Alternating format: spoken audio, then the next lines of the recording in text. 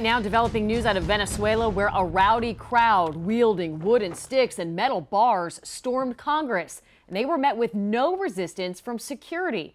That group is actually in support of President Nicolas Maduro, and their intended target were lawmakers who were part of the opposition. Many people left bloodied and bruised. Local 10 News reporter Cody Weddle live in Caracas. He has the very latest on the situation there. Cody.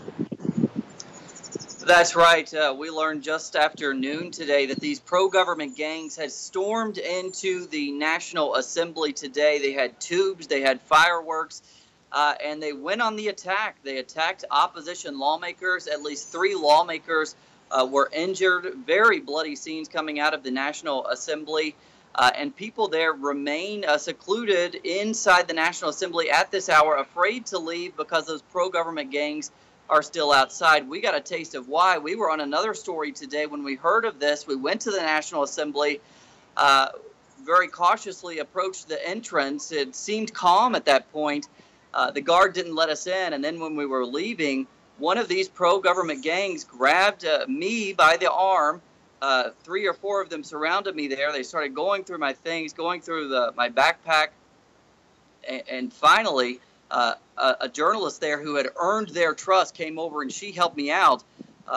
And I was able to get out of that situation, thankfully, but they did steal the gas mask that I had there. They denied that they had taken that from me. So a very dangerous situation, and these folks were very violent today. Now, Nicolas Maduro, the president, condemning this. Today is Independence Day. He was at celebrations today, and he condemned this violence. But for those who were injured today with very bloody injuries, they're probably wanting more than words today from the president.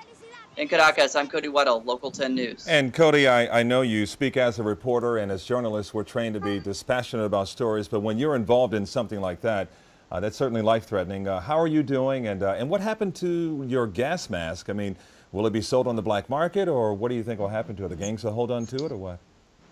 Well, I'm fine. I was a little shaken, of course. It's jarring when someone tells you you can't leave. I mean, these folks told me I couldn't move, couldn't go from that spot.